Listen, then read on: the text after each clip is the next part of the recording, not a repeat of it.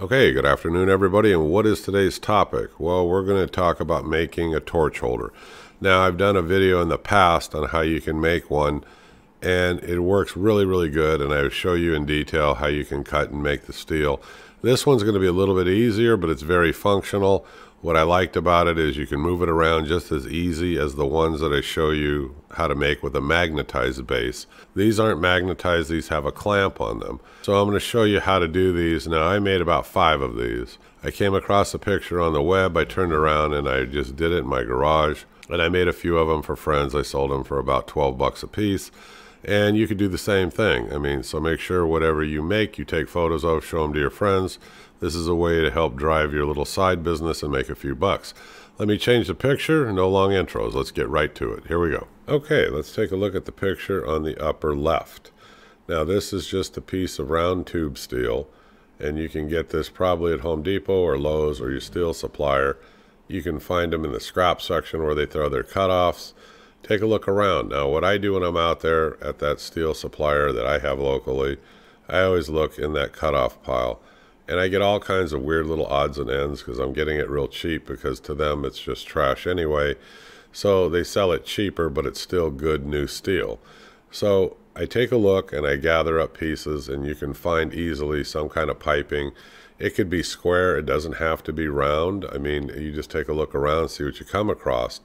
Then you want to get some plate steel, and then you want to stop and pick up a nut, a bolt, you know, and a few things like this, and then you can come home and you can make this very similar torch holder. So what he did here is he took, and you can see, let's start with the nut and the bolt. Now he took and he made a little C, and you can see on both sides, the picture on the right, the picture on the left, he made like a C.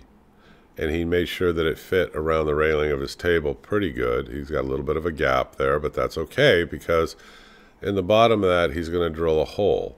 And on the very bottom of it, you weld a bolt right over the top of that hole. Now, the way that I do this, I drill the hole in the bottom of the plate, and then I take that nut and that bolt, and I screw the bolt into the nut, and I drop it into the hole so that it stays right there in alignment. Then I take my MIG welder, and you don't have to overdo this, just on the front and the back, I make a MIG weld, and that holds that nut on there. Then I go cool it down, and then I take the bolt out. That way I know my alignment is perfect, going through the hole to the underneath side of this piece of plate, and it goes right through the nut. Now, you don't have to use a carriage bolt that's in the picture. You can get any kind of a bolt, and you can weld a little piece of steel to it. Now, he used probably 3/8 or so, you know, cold rolled steel here, the round stuff, and he made a little handle so that he can turn and tighten it up. You can do the same thing, or anything else you have laying around. You can make a short little handle, even if it's like 1/2 inch square, like, you know, rectangular steel, or whatever you find laying around. And then you can just weld it to the bottom of that bolt, and now you got a nice little handle, like I said, and it'll secure it onto that table railing real tight. Then over here, on the face of it, he just took a piece of flat steel, and it doesn't have to be any particular width. You can decide on the length that you want. And what I did is I took my combination square, and I just guessed at an angle, and I just scribed a line, and I used my 4.5 inch angle grinder with a cutoff wheel, and I cut it. Then I welded it onto the bracket, and I welded it on to that piece of round pipe. And you can figure whatever angle you want. It doesn't matter. It's not a critical thing. But I did have it at a little bit of an angle like it does here. Now, the nice thing about this is you can loosen this clamp, slide it anywhere along the rail or the sides or anywhere you want, and it will always fit on this particular table.